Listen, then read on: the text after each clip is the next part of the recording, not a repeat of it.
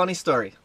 I just got done filming about 10 minutes worth of content and realized that I am bored as shit watching that video. So if I'm bored as shit, then you would be bored too. Not only that, but I sounded like a really cheesy infomercial host. So rather than taking up 10 minutes of your time, I'm going to try hit the high points and go over my entire electrical system in probably 3 minutes or less.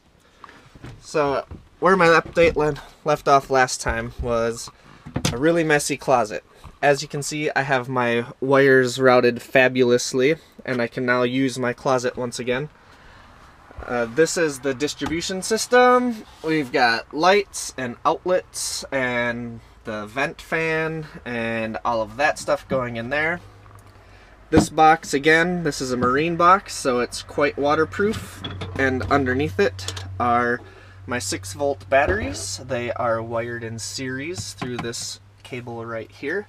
They are sealed, flooded lead acid batteries, 196 amp hours each, but since they are wired in series, the amp hours do not increase at all, just the voltage. So 6 and 6 makes this a 12-volt system. Again, we have my master on-off switch. When it is on, I can charge my batteries through the charging system, and the charging systems also have the capability of powering all of this. When this is off, I cannot use any of my electronics, nor can I charge my batteries. However, if the charging system is active and going, it will still power everything. So even though this is off, if I'm plugged into shore power, if I'm driving my van, or if I have enough sunlight, I can still power my electronics off of each one of those things individually. Here you see the outlet that is finished. Here is the other side of that outlet that is finished. Here you see my shore power plug-in spot. This is an electrical cord that would go to the back of my van, out the back of my van, and then plug into somebody's electrical outlet. This goes to my 12-volt charger, my battery charger, and this goes to my refrigerator. So if I am parked somewhere, I can switch my refrigerator over to 110 and use that electricity. So now, just going to recover my electrical loads that are back here. So again, now everything is active. So I have these lights, these lights, these lights controlled through this switch. I have a new switch. I have new lights. I have another floodlight back here, which I plugged in for your viewing pleasure. It is all controlled through here. And I have this outlet right here. And the one above my bed and that back floodlight is through here.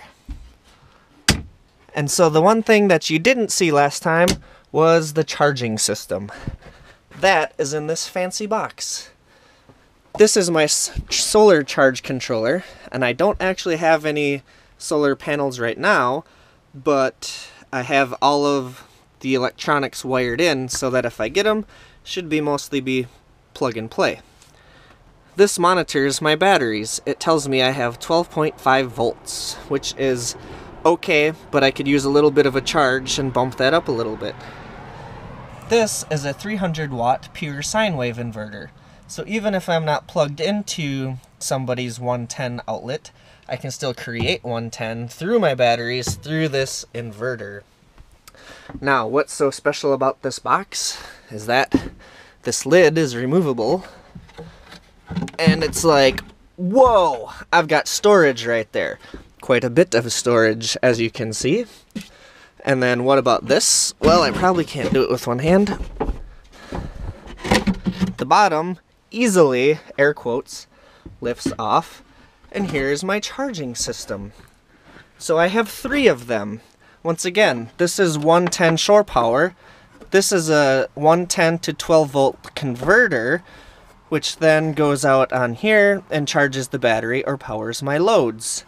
This circuit card charge controller, once I get solar panels, they will come into here, which then goes out these 2 wires to this thing that I already talked about, And then back to the battery through these wires. And the third one right here is a wire coming from my truck battery / alternator. When my battery is on, or when my van is turned on, this gets charged through the alternator. When my van is off, there is no connection. There is a solenoid wired in series. And that is exactly my entire electrical system. Now I left out, oh Jesus.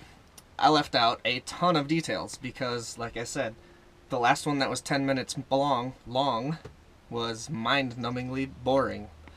So, I am one of those guys. If you want to know more about this system, if you need more details, please feel free to leave a comment below. I usually answer all of the constructive ones, all of the questions. I tend to ignore or answer like a smartass anything that is, you know, ridiculous or smart-assy to me. But for people that actually have real questions, I love to answer them.